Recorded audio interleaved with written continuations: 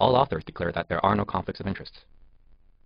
Standard anterolateral and anteromedial portals were used for the initial inspection. After establishing the posterior lateral portal, the arthroscope is placed through the posterior medial portal, viewing the PCL and the posterior septum. The posterior septum is pushed medially by the switching stick, which is placed through the posterior lateral portal. A motorized shaver is inserted through the anterior medial portal and is advanced through the intercondylar notch to the posterior medial compartment to excise the septum behind the PCL. Introducing the 30-degree scope through the posterior transseptal portal, the medial meniscus root stem can be found hidden behind the synovial tissue and the PCL. The targeted point for the tunnel formation is not yet visualized. In this step, to visualize the root stem and the anatomical footprint of the root, the peripheral synovial tissue surrounding the PCL is partially resected. It should be done minimally to avoid iatrogenic instability.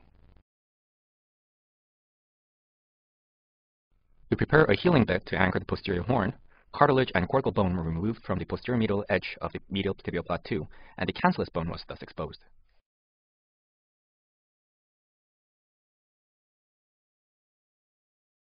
Under division through the transseptal portal, the ACL drilling guide in 110-degree setting was inserted through the posterior medial portal.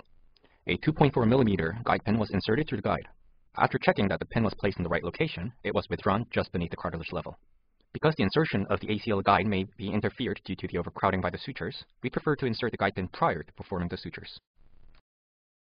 Under visualization through the transseptal portal with a 30-degree scope, a 45 degrees curved suture hook loaded with a number 2 PTS suture material was inserted through the posterior medial portal.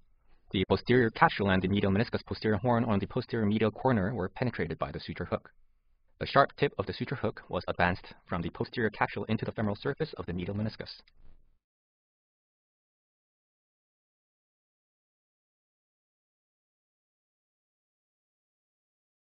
At the 0.5 mm lateral to the first penetration, the posterior horn of the medial meniscus was penetrated by the same suture hook loaded with a number 1 nylon suture material from the tibial side to the femoral side in a vertical direction.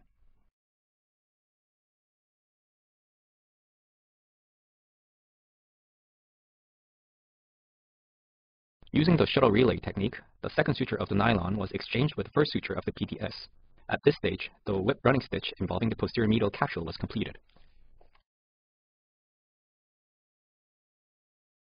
Using a crescent suture hook loaded with a number 2 PTS, the simple vertical suture was made penetrating the root stump 5 to 10 mm medial to the stump end.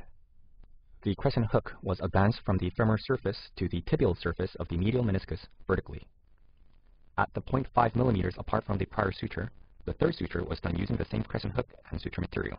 In this stage, 1 whip running suture and 2 simple vertical sutures were completed. All 6 strands of the PTS were retrieved out of the posterior medial portal.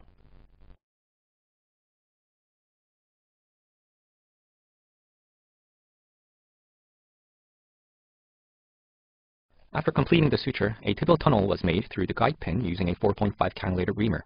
While reaming, the guide pin was blocked by a straight bone curette to avoid iatrogenic damage to the posterior neurovascular bundle.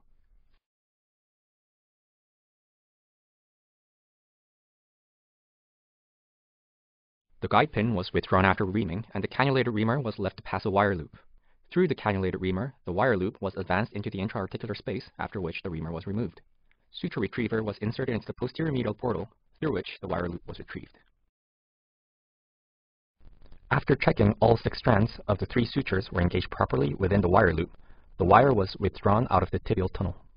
By pulling the ends of the suture material under adequate tension, the reduction and stabilization of the meniscus could be inspected. Under the maintenance of such adequate tension, the PDS strands were post-tied and fixed with a 3.5 mm cortical screw and washer on the anterior cortex of the tibia.